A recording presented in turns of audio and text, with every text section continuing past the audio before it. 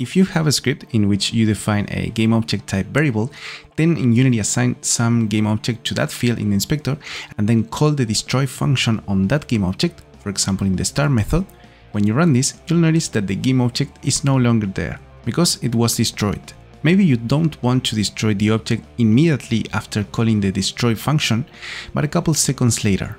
In that case, you could destroy the object inside the function and then invoke that function after a couple seconds, or define a coroutine and inside add a delay of a couple seconds, then destroy the object. But I'm making this video to show that the destroy function in fact has another overload that directly allows you to delay the destruction of the object.